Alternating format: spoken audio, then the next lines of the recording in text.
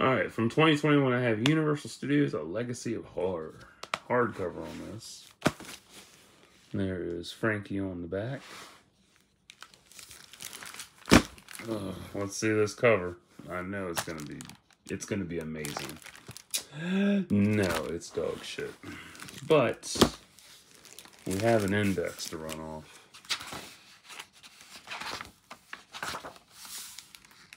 Ooh, nice. There's the alphabetical shit. Everything in here to 2021. And speaking of famous monsters of Filmland, I actually have a Ghostbusters lanyard from that. Nah. I got it off eBay ages ago. It was really cool. Well, at least the index is small. That's a relief. Most of the ones are usually a lot fucking longer. So, 270 pages about monsters. Pretty cool. Yeah, I saw this when I was looking for stuff to cover on the channel. I figured, you know, fuck it. They are iconic, and I've never really covered anything else like this, so here we are.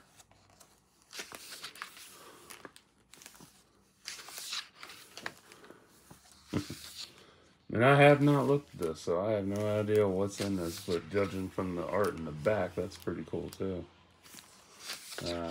Built stages. Gotta love it. And it's wild too, because you look back and everything was so cheap then, and you didn't have to worry about massive special effects. You just had costumes that stood the test of time. And all these monsters set the stage for what's out now. You can trace. It's easy to trace them all back. It's so simple. Without Godzilla, without these, Godzilla Kong wouldn't exist. Without all these different method characters, you would not have your more layered beasties. Crazy.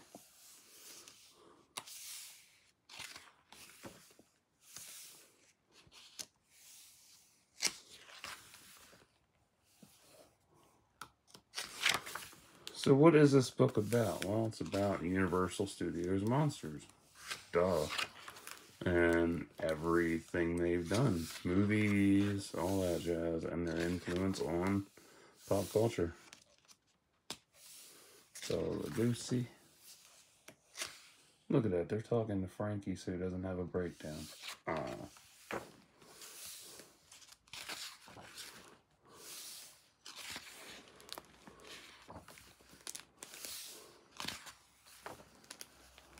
Oh, it's Monster Squad.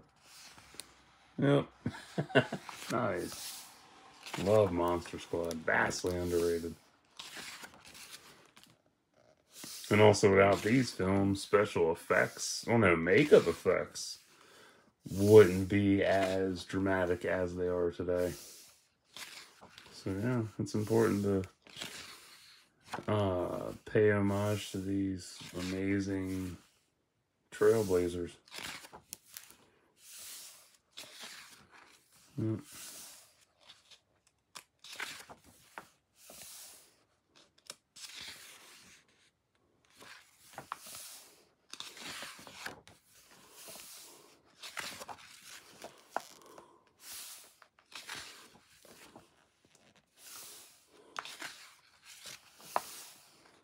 It was impressive. I do like this kind of shit. It's fun. Pages feel good. Text to background's awesome. My ear itches. But if you don't like monsters, you're too easily scared because you're a chicken shit, this is not a book for you. Look at that. He even set his damn house on fire. That's how you do a barbecue, folks. See, you bring your dead lover and you set the shit on fire. Follow me for more tips.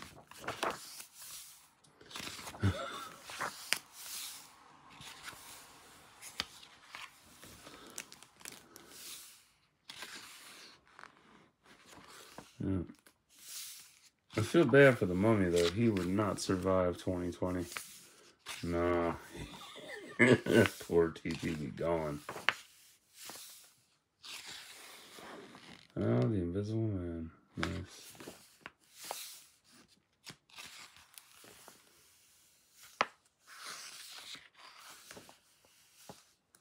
The Invisible Woman? What? Don't let men see that.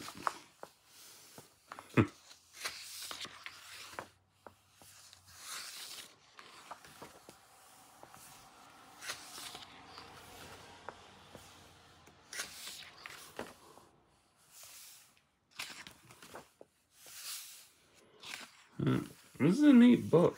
I like it. Don't need it, though. Yeah.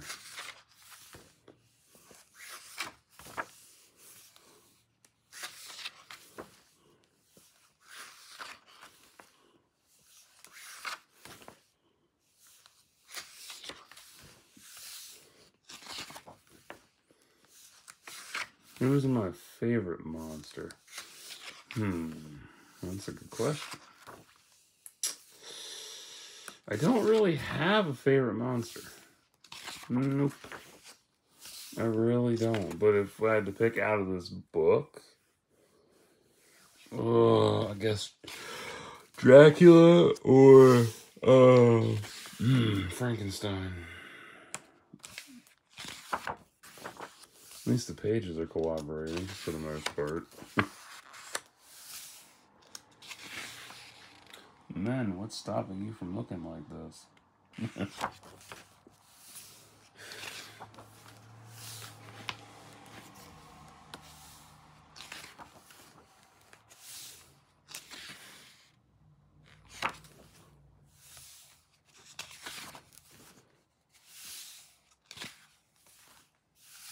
Abbott and Costello.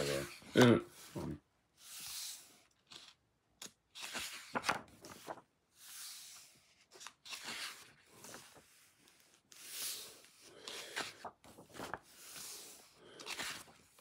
I know about Abbott and Costello. I just never really got into any of this, honestly.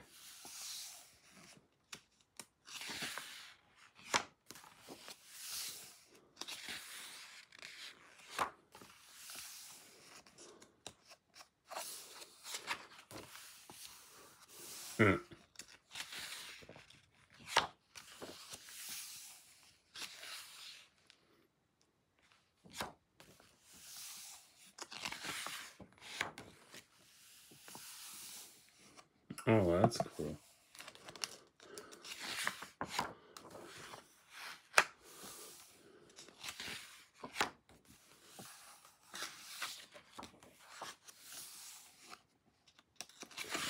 Yeah, this has been a cool book.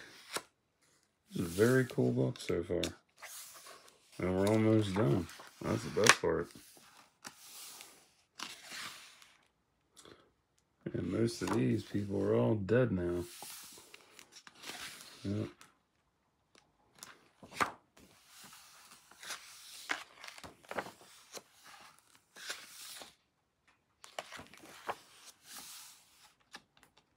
I'm glad they stuck with a black and white background. That's for sure.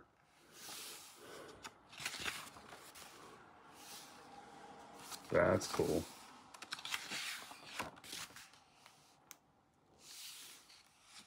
Oh yeah, I didn't care for that fucking movie. I never watched it. Because I found out what the hell it's about. I'm like, that's so stupid and gay. I'm like, no thanks, I'm good. Ooh, I like the room. That's cool shit. Oh, Mummy. Nice.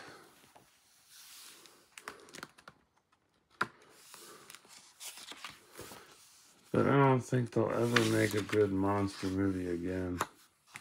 Which is kind of sad because, I don't know. Oh, that's it? Aw, that's disappointing. I thought they would have had more posters and shit. Oh well. So, on to the next.